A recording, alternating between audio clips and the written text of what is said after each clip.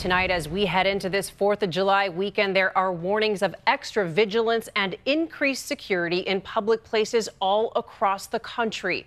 Airports are on high alert after that attack in Istanbul. This is the scene in Atlanta today. Heavily armed police on patrol.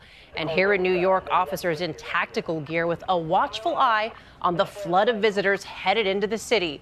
And the highways will be crowded from coast to coast this weekend. Severe weather warnings also in the forecast. This storm brewing near St. Louis, Missouri. ABC's David Curley starts us off tonight as millions of Americans are on the move.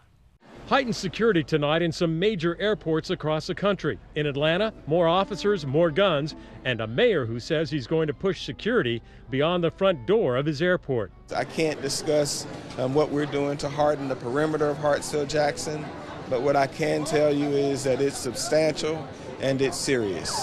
That after Istanbul, the second deadly overseas airport terrorist attack in 3 months. The question tonight, will other cities follow Atlanta? When you drive up to most airports, there are no visible signs of security, and few airports actually use security checkpoints. Los Angeles, one of the airports doing so.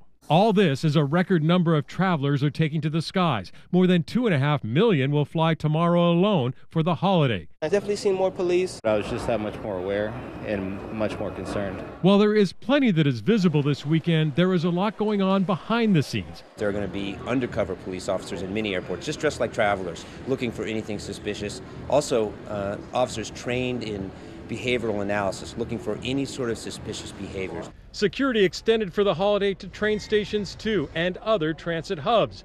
But the majority of Americans traveling for the 4th, 84%, will be driving.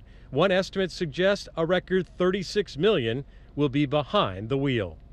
The TSA is also redeploying what it calls Viper Team, visible protection teams. They include behavior and explosive experts. They'll be out where people can see them, Cecilia. Okay, and again, that warning to be vigilant. David, thank you.